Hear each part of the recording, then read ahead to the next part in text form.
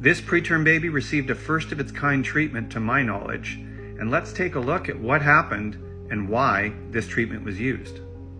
This baby was born at 28 weeks gestation, and like many babies after birth, had some degree of breathing difficulty and therefore needed the institution of CPAP. This is pressure that's transmitted by putting prongs on the nose and blowing air into the baby's chest to help them breathe. Tubing rests against a part of the nose right here called the columella, and this can lead to pressure injury. On day 14 of life, some redness was noticed at the columella, again, right over here.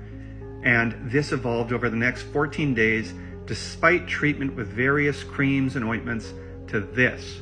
It looks like there's a third nostril. The tissue completely broke down, and there are now 3 holes instead of 2 at the nose.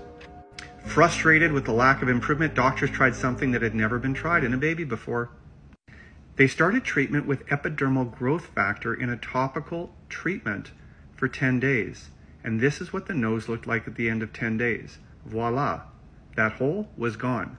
This totally repaired itself.